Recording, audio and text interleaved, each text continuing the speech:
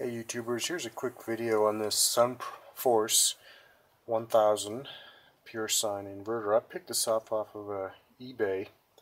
I think I paid $65 for it. Some information about it. Well, when I got it, I didn't get the remote control.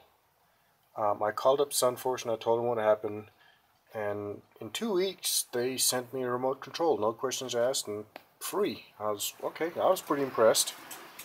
But I'm not sure if I'm going to use a remote control or not. What you're seeing here is a little telephone wire I've got wired up, coming down to a little push button switch here.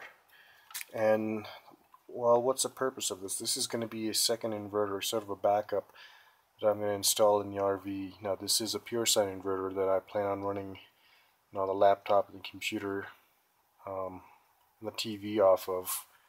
It'll only be hooked up to one circuit.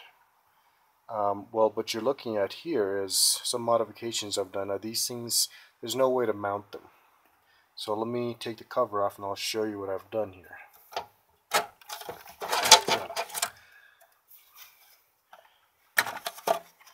So what I basically did over here is I went to Home Depot and I got some 1.5 by 1.5 thin gauge aluminum angle, and I sandwiched it between the inner piece and the outer piece there. As you can see, well, I got to fix that screw, but it's going to be mounted on the underside of our bed in the RV compartment. Basically something like that, so it's hanging, gives it a way to mount.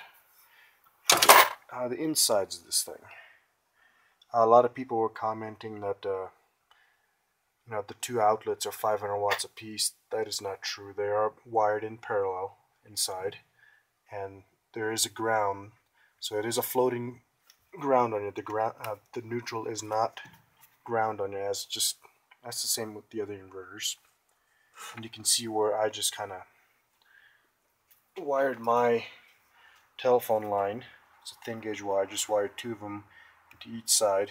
This switch here does run 13 volts, so when it closes, I tried running it with one conductor of telephone wire. Wasn't enough, so I ended up using 2 on each side, and it works pretty well. It's already been tested, and well, I'll put it to use and I'll keep updating it. I do have my Tundra 1500 watt installed, and it runs fantastic. This will be a supplement or as a backup to it.